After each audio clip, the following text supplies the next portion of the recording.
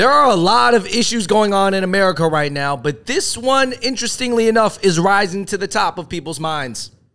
Welcome everybody to the Hot Pop Boys. David and Andrew here. We're talking about a topic that people ask us to talk about. We don't usually talk about it on our channel. Transgender issues. They are trending right now because, as you may have heard, Leah Thomas, a transgender swimmer from UPenn, was on the men's team first and then transitioned and now is winning races as a woman.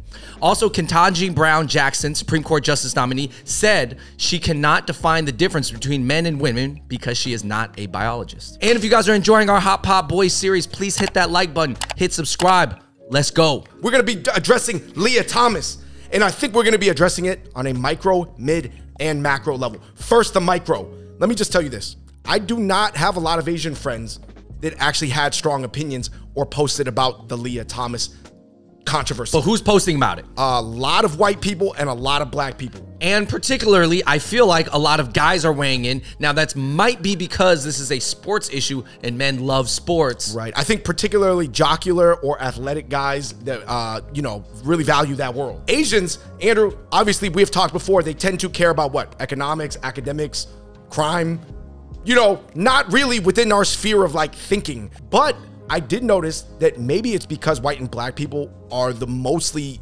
composing the athletes in D1 or pro sports. Same with Ketanji Jackson. That was like maybe even bigger, I want to say, in the African-American black community than it was in the white community. And Leah Thomas was bigger in the white community because most swimmers are white. Yeah, and honestly, a lot of Asians, they're not voicing their opinions, in my opinion, because one, I think Asians only have like a certain amount of political energy that they put forth to things. I will say this, that I noticed that a lot of black people commentating on this issue always bring up LeBron playing in the WNBA. Yeah. Well, that's actually a Dave Chappelle joke, but I just noticed that I see that trope a lot. Yes, they're using it as an example as if LeBron were to transition into being a woman and wanted to play in the WNBA, would they stop him from playing because he would probably drop? Well, Dave Chappelle said 450 points a game. But realistically, I think because of the defenses, they would start to double team. He'd only average like 75, but plus like 30 assists. Right.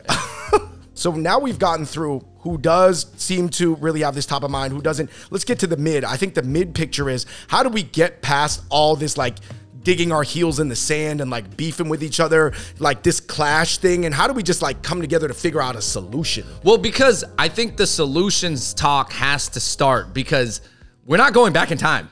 This is where this generation is at. This is the future now. Yes, identity politics or identity talk, whatever you want to call it. It is what it is. Asian identities, LGBTQ, huge identities. Like, this is here. So you're not going to turn back the clocks of time, but a lot of people are like, oh, we should keep men and women separate.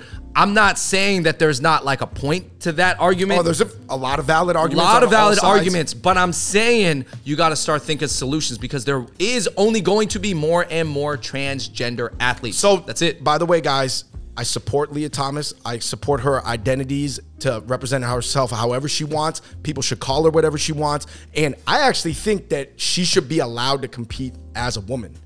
I will say this.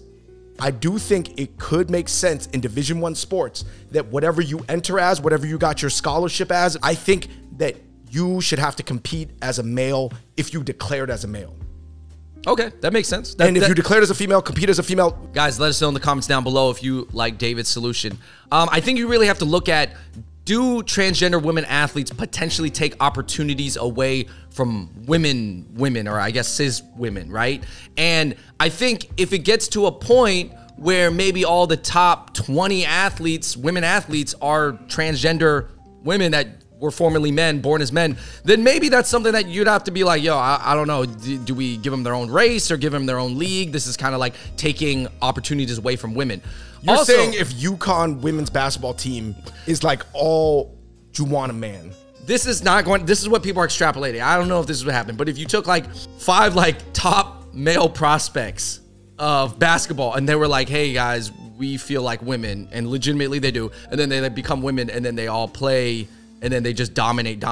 Is that like, should you do something about that? Should you step in and intervene and be like, hold up, this is not right? Yeah. So anyway. I do think that visual aesthetics play into it, because when you looked at Leah Thomas on that, like the top 4 finishes, she did look like obviously like way larger. Yeah, so she looked way larger, but it is important to note that her testosterone levels were below what they're supposed to be.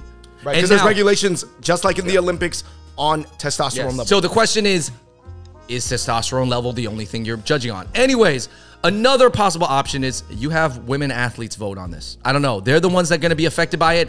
I'm not affected by this. I'm not a female athlete, nor am I a female. I'm a male, and I'm not in college anymore. So let female athletes vote on it, I guess, and then you can revisit the vote after 10 years.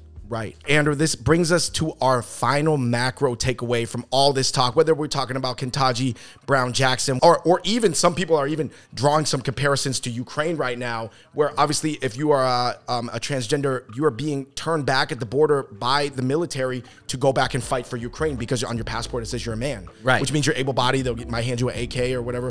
It's a tough situation, honestly. Yeah, very, very, very complicated, and obviously just a terrible situation all around. We just have to understand the moment we're in history. People have to study history, and they have to study where societies are at. America has achieved a lot economically. A lot of people have a lot of things. Like, Andrew, I see people who are like, I don't want to compare it to other countries, but like even a poor person in America can have an iPhone. You know what I mean? Like we kind of like reached this level where society can talk about these type of issues that are more higher on Maslow's hierarchy of needs. Okay. And obviously there's other places, you see Ukraine, they're not there. I mean, there's a lot of other parts of the world where on identity issues, they're like 30, 40, 50, 60 years behind potentially. It's a little bit like 1850s France in Paris. They loved romanticism. There was so many different art movements, while America was still like, Andrew, everybody was like, had their face covered in like soot, and they were like, you know, standing on those like skyscraper beams in New York City. Like, look at how different the two societies, like where they were at in their stages of development. You're saying that a lot of Americans don't want to acknowledge that America actually has a lot of other huge issues that are potentially symbolic of America crumbling, but they don't want to think about it, and they want to focus on women's sports because it's sports. It's an easy topic to attack. Yeah, but here's the thing, Andrew. That's literally been the pattern in a lot of societies. Man. But that's why I said the Roman Colosseum. Let us know what you guys think in the comments section below. What do you guys think about the current culture war over trans issues in America right now? Or maybe you don't have an opinion because maybe you're like Asian and you're thinking about just like coming up to, you know, because your parents are first generation. Let us know. Keep it civil, guys. We're just here to spark discussion, show you how we're thinking about it. And yo, shout out to our non-Asian friend for pushing us to make this video. All right, everybody. Thank you so much for watching Hot Pop Boys. And until next time, we out. Peace.